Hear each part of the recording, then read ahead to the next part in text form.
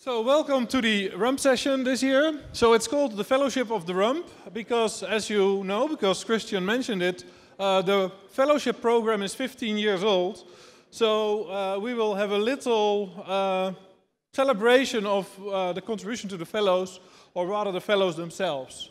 So what you will see is that for each slide, when we begin, there will be, not this, there will be a fellow here. And then you have to figure out who is this fellow. And then if you guess all the fellows correctly, you will be able to retrieve a plain text if you're very clever. And then the first person who shouts this plain text, which is allowed, you're allowed to shout it during any of the talks. No, not the plain, that's Arjen, but... and then whoever gets first will win cards against crypto set. Yeah. So also, if you notice that there is this line here, so make sure if you are on the Rump session program, if you're a speaker, that if you have to get ready, then you walk over there.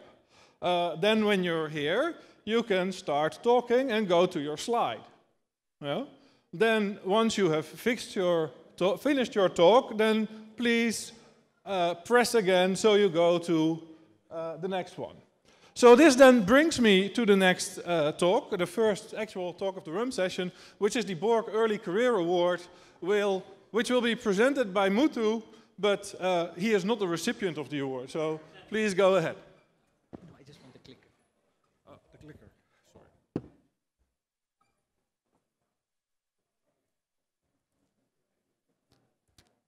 I've been asked by the CRAW committee to give this award. Just want to tell you a little bit about it. The CRAW is an action board under the Computing Research Association that helps women and other underrepresented groups persist and succeed in computing research. It was founded in 1991, funded by NSF, industry, and other private donors. Every year, the CRAW selects an outstanding nominee for outstanding recipient for the Borg Early Career Award. This honors the late Anita Borg, who was one of the first members of CRAW, as well as an inspiration for her commitment to increasing participation of women in computing research. So this award is given to women in the field, young women in the field who have made significant research contributions both to the profession as well as towards the outreach to women. The award recognizes work in areas of academia and industrial government research labs that has had a positive and significant impact of advancing women in the computing research community. And as I mentioned, targeted at women with relatively early in their careers.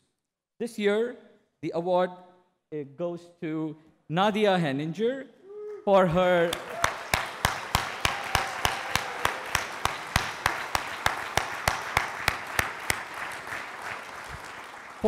research contributions in the area of cryptography, security, cryptanalysis of public key cryptography and practice, as well as her outreach efforts for women in the GrepSec workshop for women, underrepresented minorities in security, Crossfire workshop, the Grace Hopper conference, the RCS workshop for undergraduate women in CS, workshops for Girl Scouts, high school women, and undergraduate women in CS while she was in UPenn before going to UCSD. And it gives me great pleasure to give this award to Nadia.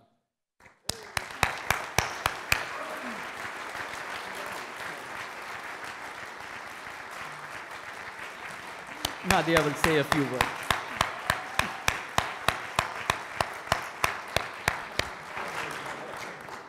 We're already over time, but Muthu said I should say something. It's a pretty vase. So I wanted to say just very briefly that the first time I ever attended crypto was 10 years ago exactly, 2009, and that was my first and only crypto paper. And it was my first conference talk ever. And I was incredibly nervous the night before. It was the first talk in the first session of a field that I wasn't even a member of. I'm a failed theorist. And I showed up, and the night before there were 10 people who were helping me practice my talk in one of the dorm rooms. And I felt so encouraged. Everybody was so friendly. And I remember sitting on stage and having a slide that's like, let me explain RSA, and R and S are sitting in the front row.